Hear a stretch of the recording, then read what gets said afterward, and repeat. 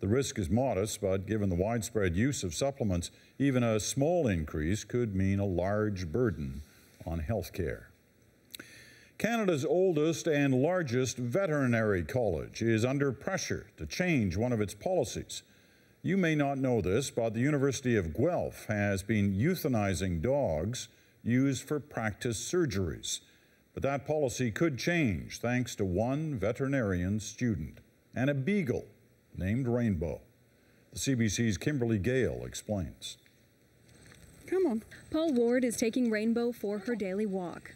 This beagle isn't just any old dog. She was bred especially for use in a lab, and her fate was to die. But last October, Ward answered an online ad and saved Rainbow.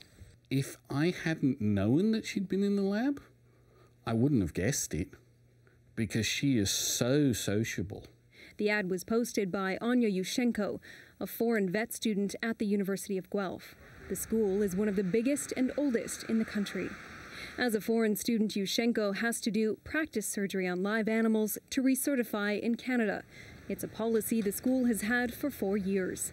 But the policy also says the dog must be euthanized after the surgery, and Anya just couldn't do it. So there is no medical reasons to kill the dogs after you complete the surgery. She spayed Rainbow but refused to euthanize her.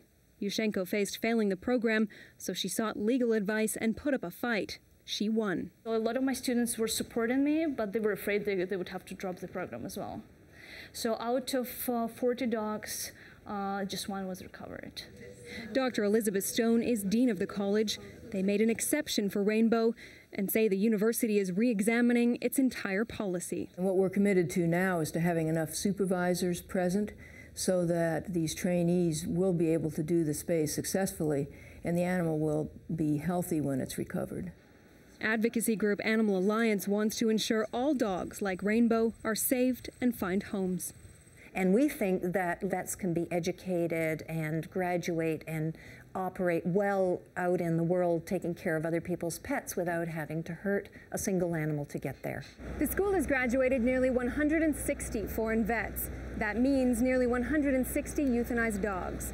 But since Yushchenko's protest, there are now 10 beagles up for adoption early next month. Kimberly Gale, CBC News, Toronto.